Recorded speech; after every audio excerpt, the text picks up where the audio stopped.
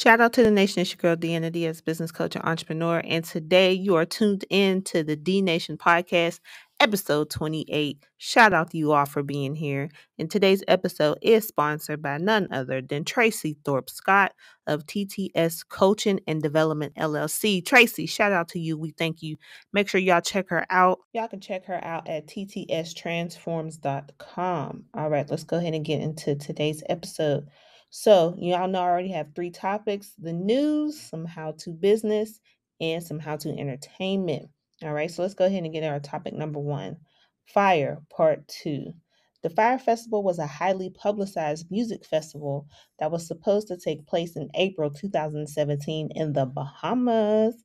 It was promoted as a luxurious and exclusive event featuring popular music acts, gourmet dining, and lavish accommodations on a private island.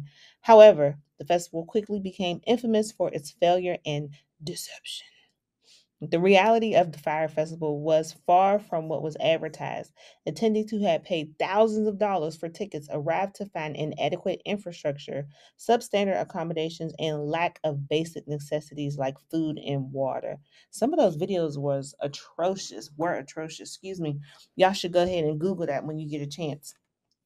The event was a logistical disaster and it eventually had to be canceled, leading to a chaotic and disappointing experience for the attendees.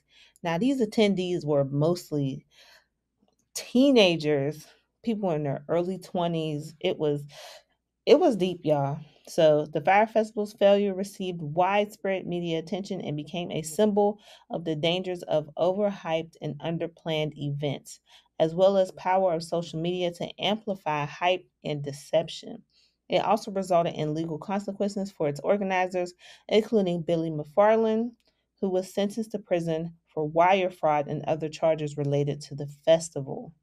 The Fyre Festival was organized by Fyre Media Incorporated, a company founded by entrepreneur Billy McFarland and rapper Ja Rule, aka Jeffrey Atkins. Both McFarland and Ja Rule were heavily involved in the planning and promotion of the festival.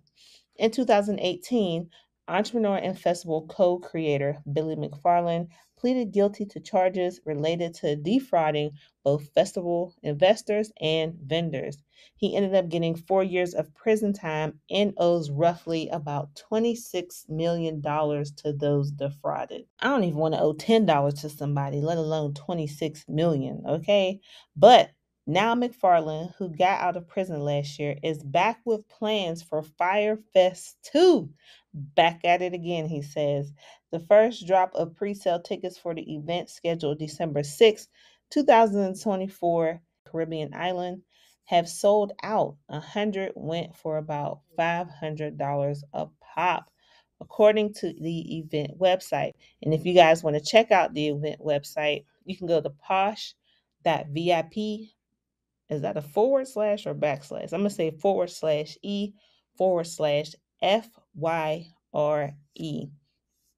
And it surely is the first 100 tickets, 1 through 100, is sold out. The next batch of tickets go for $7.99, $11.99, $17.99, $26.99, $48.99, and $79.99. If I'm paying $7,999 to go to this festival, child, that festival better be off the chain. All right. You know why he had to do it in the Caribbean, right? Because the people in the Middle East ain't having it. And you can't have it in the US because, yeah, no, it's not going to work out for you. So let's move on to our second topic of today. And that will be. Now let's get into our second topic of today, which is a how to business how to, which is going to be about market trend analysis. So, what is market trend analysis? Market trend analysis is a crucial aspect of business strategy that involves studying and interpreting patterns and shifts in the market to make informed decisions about your products, services, and overall business direction. It helps entrepreneurs and businesses stay competitive in anticipating changes in customer preferences, industry trends, and economic conditions. Here is a more detailed overview of market trend analysis. I got a couple points to go over, y'all. Make sure you got your notepad and your paper. If you don't, you go on DeannaDiaz.com in the shop and buy your official D Nation notebook for your official D Nation notes. Okay. Shameless plug. Let's continue. So, number one, data collection. The first step in market trend analysis is collecting relevant data or data for you other people. This data can come from various sources, including market research surveys, customer feedback, industry reports, and competitor analysis and economic indicators. All right, y'all, you already know what to do. If you want to listen to the rest of that episode, you can click the link in the description bar below. That'll take you to all the D Nation podcast episodes, and you can finish listening to this one and many others.